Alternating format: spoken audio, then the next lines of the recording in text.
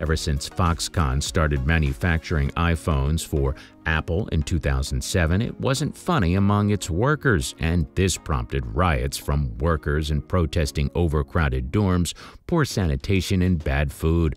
This forced Apple and Foxconn to make some transformations at the factory. You should know that there's no good Chinese factory without accusations.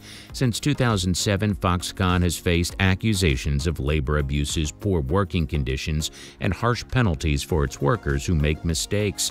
Most times, workers come in contact with chemical components that are harmful to the human body.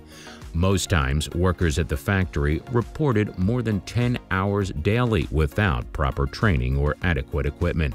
Having a population of 1.3 million employees on China's mainland, Foxconn still remains the country's largest private employer.